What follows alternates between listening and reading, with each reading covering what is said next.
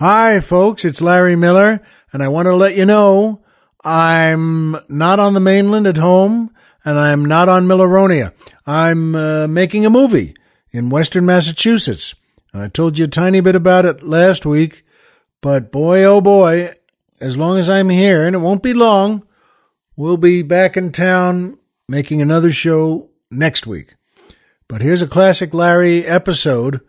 And don't worry, if there's one thing I won't do again, it's yell at any state troopers here. Can you imagine that? You can't imagine that. Because if I did, I know I'd meet some of the same guys I did back in school days. And there I'd be back in the locker room again. Folks, be well. Enjoy this show, and I'll see you next time. And now, live from Level 5 Productions on the island of Milleronia, it's the Larry Miller Show.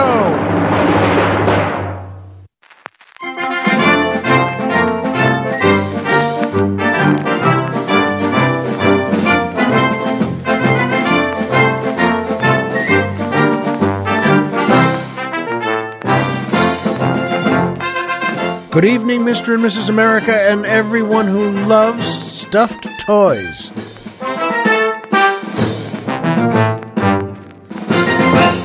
Hi, folks, and welcome back to the Larry Miller Show. I'm Larry Miller, but in a way, aren't we all? And you know something? It is a gorgeous day here on Milleronia. True, I control the weather, and it's always a gorgeous day, but it doesn't stop me from loving it. And Colonel Jeff feels the same way because he's honest that way. Not because he's afraid I'm going to toss him in a volcano. Well, you're a little afraid, right? Yeah, a little afraid, but not too afraid. But it's gorgeous here today, folks. And, oh, boy, and that music. When it's a gorgeous day on Milleronia, the music makes me feel even better. Of course, that's the Edward Starkman Orchestra and the Tina Adoniu Dancers, featuring boy tenor Mike Lucking, asking the musical question, is there any bigger buzzkill than the back-to-school ads in July? No, Mike, there isn't. There just isn't. Boy, that is a bullseye. There is nothing worse than back-to-school ads. You don't want to see the ads anyway when you're watching one of the James Bond movie spectaculars. But, the truth is, Colonel Jeff and I read this from Mike, and we were just saying we kind of like supply ads for school, paint and shoes and pants and notebooks and pencils, but not before September, never before September. Plus, those are ads really for the parents. Those are ads so that mom and dad can say, sure, let's get them some of those khakis or something like that. They're not saying, boy, how wonderful school is. In fact, Colonel Jeff was just mentioning he used to know a fellow when he was a kid who loved back-to-school ads and really looked forward to the start of school. And Colonel Jeff looked at me and said, I always thought he was crazy. I still think he's crazy. People like that run for Congress. And you know what? That's actually the truth. They run for, even if not something as high as Congress, they'll run for mayor of their towns or supervisor for water or something or other than that. But you know what? No. I don't want to see back-to-school ads when I'm trying to watch Sean Connery and Ursula Andress dance with each other. And you know what? That is that. So good work. I don't even know if there was something when I was a kid. Did I want to see back-to-school ads?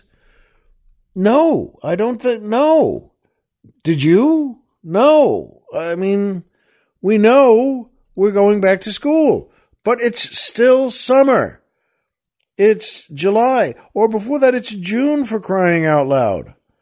No back-to-school ads. Hey, looking forward to September? No, I'm not. So you know what? Good work again, Mike. And by Amazon and PayPal and my book. That's right, we love our sponsors. You know what? Amazon is such a great company. They're still the only company in the world that does 3 things no other company can do. 1, order whatever you want. You'll get it.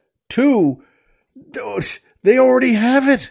You don't have any delay. They don't have to call for it. They don't have to order it themselves. They don't have to make it or try to look for it. It's right there in their giant warehouse, their Indiana Jones warehouse that's a mile long and a mile wide and a mile deep and a mile high. And that's not just on party days. But you know what? Amazon does a great job on that.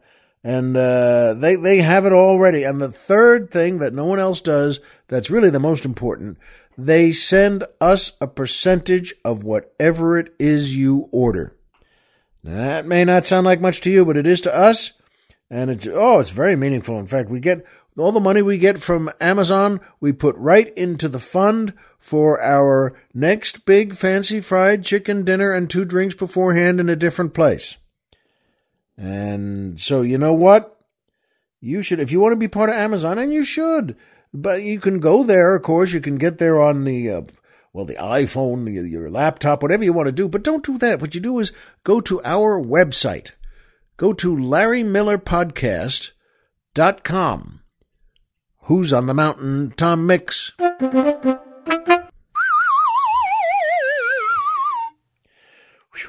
Boy, I'm sorry. It must have been the locks.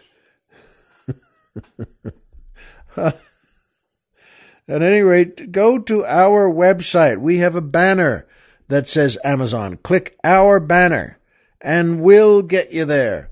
Click our banner. Go take a nap. Go lie down in your big lazy boy chair and put a magazine over your face and just get some Z's, and we'll get you there. Doesn't matter when you want to go.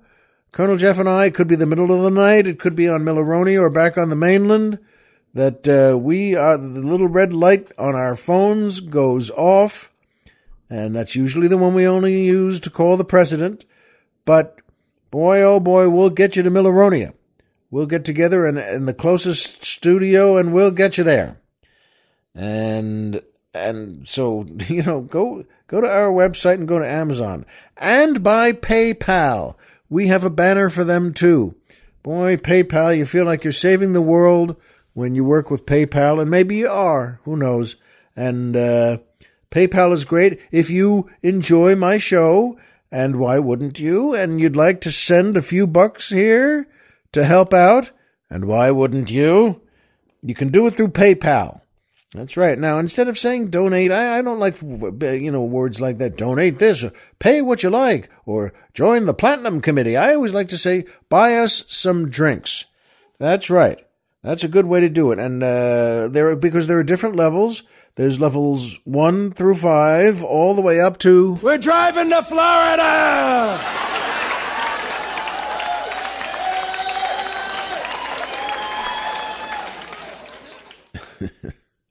Boy, that fella is at level 5 himself. And so, you know what? Look for their banner for PayPal on our website, too. Remember, that's LarryMillerPodcast.com. Who's on the mountain? Tom Mix.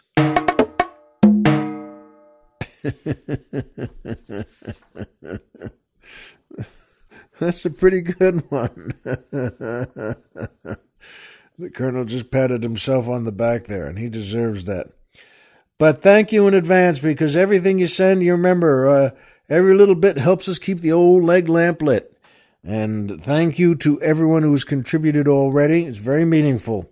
And thank you in advance to those of you who are going to contribute today or just thinking about it. So thanks, folks.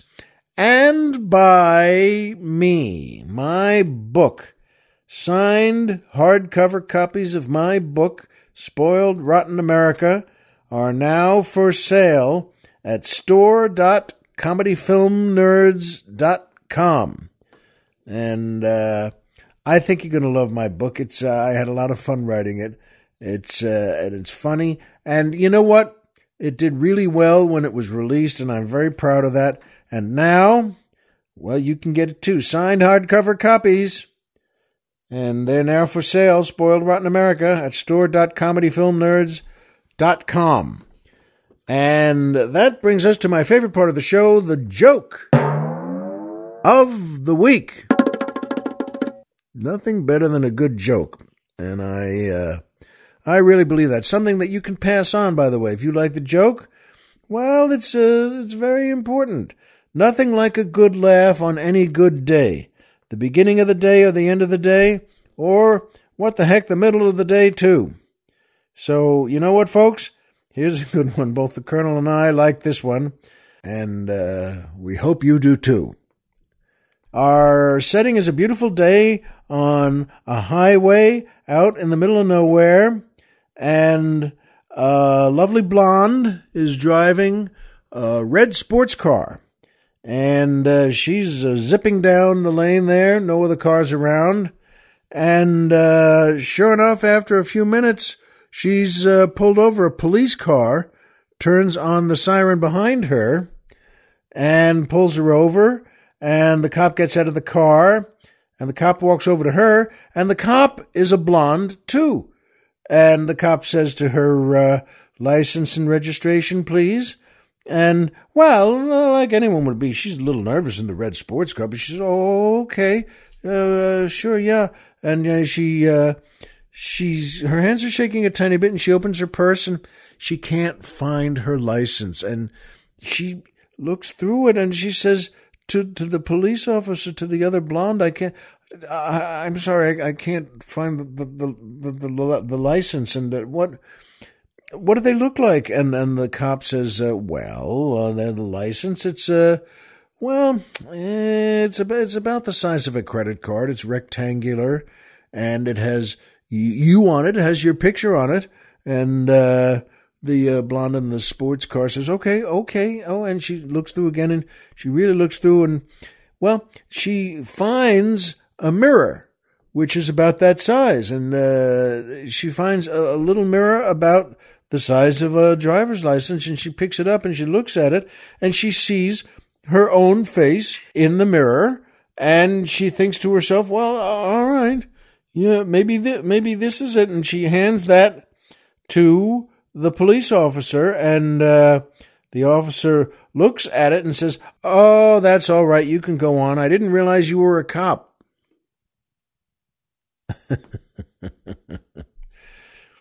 Well, that's a pretty good one, isn't it? You know, we've talked about this before, and I mean it every time. There are some great structures in joke telling.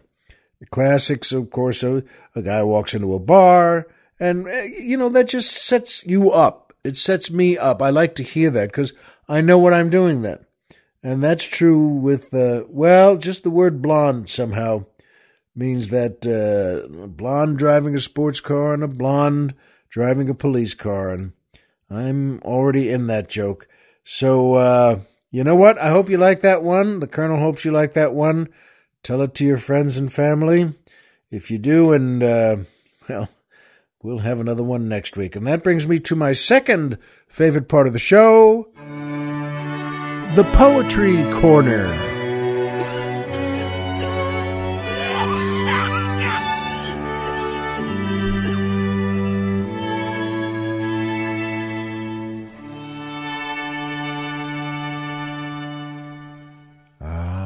That string quartet also always puts me in a good mood, and this is a good one, folks. It's a good poem is just like a good joke. It's a great addition to life, and this one is written by Phyllis Wheatley, and I've read from her before. She was born in Gambia and was brought to America. She came to America. It's funny they used the word brought. She came to America. Wow, so she just decided to come to America. Well, she was brought here as a slave, and the family she was sold to taught her to read and write and encouraged her poetry. She had good poetic success, too, and then the family emancipated her. They set her free and bought two more. No, they didn't do that, but they could have, I guess. It's, in any case, Phyllis Wheatley was very talented and a good soul, and she wrote this one called A Hymn to the Morning. And here it is. Attend my lays, ye ever-honored nine. Assist my labors and my strains refine. in smoothest numbers pour the notes along, for bright Aurora now demands my song. Aurora, hail, and all the thousand dyes which deck thy progress through the vaulted skies. The morn awakes, and wide extends her rays. On every leaf the gentle zephyr plays. Harmonious lays the feathered race resume. Dart the bright eye, and shake the painted plume. Ye shady groves, your verdant gloom display, to shield your poet from the burning day. Calliope, awake the sacred lyre, while thy fair sisters fan the pleasing fire. The bowers, the gales, the variegated skies, in all their pleasures in my bosom rise. See in the east the illustrious King of Day, his rising radiance drives the shades away. But oh, I feel his fervid beams too strong, and scarce begun concludes the abortive song. Well, isn't that lovely? That's an interesting way to look at the sunrise. And she says earlier in that, the honored nine. And those are the planets, the 9 planets. And boy, oh boy, folks, a good poem by a good poet. Well, it's a good thing for us too, and I hope you like that one. And that brings me now to my third favorite part of the show.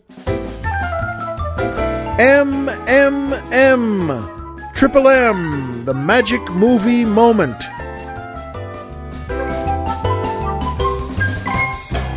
There's still nothing also like a great poem and a great joke, a great movie, and I know you like those, and I do too, and it's a good way to talk about them. That every great movie that you love, that maybe you've seen 30 times, still has a magic movie moment in it. It could be one line, it could be a scene, it could be a whole character, it could be a whole part of the story. But this one has a great story. It's from 1962, The Road to Hong Kong. And yes, first of all, it's one of the Bob Hope, Bing Crosby road movies. And those are so good. And this is the last road movie, by the way, that was made. And The Road to Hong Kong, directed by Norman Panama, starring, Bob Hope and Bing Crosby, Joan Collins, Dorothy Lamour, Robert Morley, and a much larger cast of really funny folks. And you know what? This takes place, it's in Hong Kong, and Bob Hope and Bing Crosby are, playing sort of con men. They have a show they do also, but they're just traveling the world looking to make a couple of bucks, and sometimes it's a little shady, but they're good guys, and like every movie of theirs, we just like them. And you know what? They're mistaken for other guys who are part of a bad group, and this is the group called the Third Echelon. And that's a group that wants to take over the universe. It's made up mostly of mad scientists, and why wouldn't it be? There are plenty of those, and Robert Morley is the head of it. He's the head of the whole group. You've seen Robert Morley 1,000 times, by the way. If you can't put a face to the name, he's a great actor. He's a British actor, and he was good in everything he did. And in this, he plays the Chinese head of the Third Echelon, and he's got robes on, and plus he's got makeup on, and he's got the long fingernails. He's the head of the whole thing. And at one point, he has captured Bob and Bing, and this is after they meet their old friend Dorothy Lamour, who's performing at a club. The reason I'm laughing to that is it's terrific. It's a very good road picture, but they made a bunch of them with Dorothy Lamour, and she's not in this one, so you could just see the movie being written and someone in the studio saying, or Bing saying to Bob, why don't we just call Dottie up and bring her back in this? We always have a good time. And who would say no to that? So that's funny. Their friend, who's singing in town in Hong Kong, comes by to help them. I just love things like that. And at one point they're on another planet. The third echelon decides to send them to the moon, but it's actually another planet named Plutonium. And they go there with Joan Collins, and and they bump into, of course, Dean Martin and Frank Sinatra, who have gotten there on a different spacecraft. But I think I remember Bing Crosby saying something. They see them, and look, they're on Plutonium, and Bing Crosby looks at them and says, "Oh, looks like the Italians beat us here." At any rate, it's a good movie. It's very funny and lots of fun. And at one point, Robert Morley, as I said, has captured Bob and Bing and tied them to 2 chairs in his office. And he's describing to them how horrible everything's going to be. Because in his office, by the way, there's huge windows, but they're under the sea. And there are sharks swimming behind the windows there. And and Morley holds his hand out with the long fingernails, and he points to the sharks and says, "Man-eating sharks." And Bob Hope turns to Bing and says, "What about actors?" And Crosby turns to him and says, "We're safe." And it's just, well, they were so great anyway. They're so, Bing won an Academy Award, but you can't love actors and in a buddy picture and a structure like The Road to. There were so many great road movies. The Road to Shanghai, The Road to Morocco, The Road to everywhere. And they were all terrific. But that scene and the way they deal with it really epitomized those movies to me. And I just love it. It pops you out for a second, but it's a good second. It's a happy second. Man-eating sharks. What about actors? We're safe. It's just good stuff. So see that sometime. You know what? Do see that. It's a great, any of the road pictures are just, they're worth the time and the energy. It just makes you laugh and smile and then just love, well, their friend Dorothy Lamour too. And she's wonderful. She's great in all these. Joan Collins was great in this one, but you can't beat Robert Morley in the big robes with the long fingernails saying, "Man-eating sharks." And you know what? It makes me happy, too, because I wanted to tell you this is a special day here on Milleronia. Every day, in a way, is special here on Milleronia. I love it very much. But today, our head guide at the volcanoes is retiring. That's right. Ollie Dungmeister, been with us 50 years, and he retires today. That's not an easy job, by the way. 50 years walking people from their cells up there to the volcanoes and tossing them in. But there's more to it than that. He talks to them, too. That may not sound like much, but as you can imagine, these folks get a little nervous, especially at the end there, and Ollie is good company. So he talks to them. Mostly it's jokes. He tells them jokes. And they laugh more than you'd think, They cry, too, of course, a lot of crying. And they beg and plead. And sometimes they try to fight back. But, Ollie is a big fella, boy, and tough as nails. And over the years, he's broken a few of them in half. And then he tosses those pieces into the volcano. And, well, word gets around, as you can imagine it would. And people learn there's no way out. So they might as well just laugh at Ollie's jokes. And, well, do what's listed for them. Do what's written. Good old Ollie, though. He's married, and he and Magda have 4 kids, nice family. In fact, he met his wife at Volcano number 2. And that doesn't happen all the time because, you may have wondered, Volcano 1, of course, is just that's a straight volcano. You just get tossed in there and you go right in and right down. And that is it. You are gone. That burns the life out of you in, a tenth of a second, maybe less. Maybe 100th of a second. and that's pretty hot in there. But Volcano 2 is worse. It's much worse, in fact. And you may be wondering, how is it worse than 1? Well, it is because they don't toss you right in. You get tossed, but there are places to stand. There are little outcroppings you can land on. There aren't in Volcano number 1. But in Volcano 2, well, if you hit one of those ledges there and you're on it, well, it's pretty hot down there, but you're not in the lava yet. And a number of folks have started to climb out. They're on a ledge and they, put one foot up and they get themselves up there. Obviously the guards don't let them. That's part of what being a god is. They have pea shooters and they can, just pop a pea right in someone's forehead there and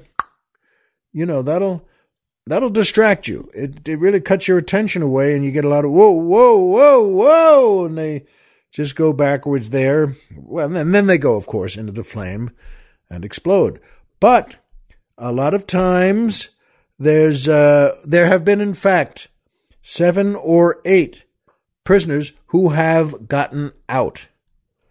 They've been on that ledge and they start to climb and they get out.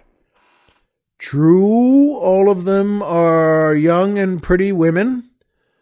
But after all, for crying out loud, folks, the guards are lonely up there. And love is love, isn't it? And even in a volcano, that's my feeling. Love is love. In fact, they used that as a motto on a lot of their denim jackets for their yearly festivals. Love is love. But that's how Ali met Magda. She was on that ledge and started to climb out, and he leaned in with his pea shooter. But folks, he looked at her, and she looked at him, and it was love at first sight. Well, it was for him. It was, for her, it was just, that was a look of, can you please help me get out of here now? And he did. He lowered a rope and he showed her just visually how to wrap it around herself, and he pulled her up and he pulled her out. And she was shaking. She got out of that volcano and again, now they looked at each other. They're right there, and her legs were shaking and her arms were shaking. And again, love at first sight. They had their first kiss right there. Well, he did. Anyway, for her, it was more of just, she was just glad to not be in there. And he gave her a cup of water, and she was very grateful. And then he kissed her, and she kissed him, or just let him. And, well, they've had a great life. Let's see, he's been 50 years. He's been working for us up there on the volcanoes, and they've been married 37 years now. 4 kids, as I mentioned, and they've never had a fight. Isn't that something? Isn't that nice to know? Never one fight. Well, it's a unique situation. I mean, sometimes she gets mad at him. He's reading the paper at night after work, and he's got the sports section open, and then she just gets mad and starts saying, hey, we never go out. You never take me out. And why don't you take me out? Let's go out. And, he lets that go on for, what a good husband does, 30 seconds or a minute. And then he lowers the paper and just stares at her for a second. And that ends the fight right there, because she knows, first of all, he'll take her out and she can take him out. But arguing with him past a certain point is probably not a good idea, because he could right then just take her back to number 2. Even number 1 would be awful, but, he'd toss her back in number 2. And in any case, though, good old Ollie and good old Magda, married 37 years now, and Ollie retires today after 50 years walking people and tossing people into the volcanoes. And by the way, that's, our volcanoes have more there than you might think. We have a gift shop, a terrific gift shop, by the way. And that's a nice place to be, so that when people come to take a little look, you can take your family up there and warn them and you can watch a couple of people get tossed in screaming, and that's what they do. I don't fault them for that. Hey, you might scream. I might scream too. And in any case, those gift shops, boy, they have so much. They have a lot of good coffee table books with photos and of before and after, let us say. And and they have the uniforms of the guards you can get. And those are nice too. I like them very much. They've given me one, every time they change, every year. And that's awfully nice. And they have, they have a gift shop. They do have a restaurant. It's a coffee shop type of affair that's attached and associated with the gift shop. And, the families just love it. So, does it get hot there? Yes, it does. But, you know what, folks? It's also hot in the Middle East. And I'm saying that because our older boy, the Marine, is in the Middle East now. He is deployed there. And I'm going to speak to him later, but he sent us a text already. He's been there about a week. And he said it's unbelievably hot. I guess that's no surprise, but boy, first-hand evidence of that. He says it's so hot, he says breathing there is like putting a hairdryer in your mouth. And boy, I bet it is. Can you imagine that? I've never had a hairdryer in my mouth, but I've never wanted to. Bet you haven't either. And I'll speak to him later and find out what's what, and I'll let you know next week. Arnaldo called, Uncle Arnie called from Brooklyn, and he says, yes, you know what, by the way, that it's very hot there too. And but Colonel Jeff and I and the dogs are here on Milleronia, and it's delightful. A little warm, but just a little, and that's the way I like it. Yes, again, I know I'm responsible for the weather. I make the weather and I change the weather, but boy, oh boy. Yeah. You know what I've always wondered, by the way, why can't dog toys be made stronger? I mean, our dogs, I love one of them so much, and the other one, I allow to live, but which is kind of affectionate. But you know what? Those toys, those stuffed toys they get, my wife gets them, and they love them, but they're stuffed. They have the white stuffing in them, that fluffy white stuff thing, and they have a couple of things that make squeak sounds. They have little plastic squeaky sound makers. And, you know what? You give them one of those, and they're happy. Look at that. Oh, boy, look at that. Then you turn for just 2 minutes or so to fill the dishwasher or something. You look back, and now the whole carpeting is covered with white gunk and white stuffy stuff and the plastic toys, and they're squeaking those things. So, of course, as Colonel Jeff knows, here in the studio, anywhere else in the house, that, you got to get, if you see the dog has one of those squeaky things in his mouth or her mouth, you got to get it away. You got to get up and go, hey, come here, give me that. Because I think it'll kill them. You know, we both think, shouldn't we get that away from the dogs? And the answer is, yeah, you should. It's just a little plastic thing. And so why can't they be made stronger? I've never been the one to say, I'd ever say, well, we can land on the moon. We can get a guy up there on the moon. Why can't we make better dog toys? But I'm saying that now. And Colonel Jeff remembered, he said that when he was a boy back in farm country, that they had a bunch of dogs and just gave them things that were impossible to destroy as their toys, like a cow leg bone, which they love, or tennis balls they always like too. But I mean, the thing is that the dogs never got bored with them. They loved them every day, forever. And you can't destroy a cow leg bone. I mean, it's too late to ask the cow why not, but you can't. And they love them. So why can't we make things like that? Or just sell cow leg bones? And plus he said, by the way, their favorite toy, and this never changed, he said was a sock that you tie 2 nuts in. One here, one there, just 2 nuts. That's it. That's the toy. And they can play alone. They can whip that around, and they can fight together with it. And one gets 1 knot in the mouth, and the other gets another knot in the mouth, and they pull at each other. Those lasted for decades. And you know what?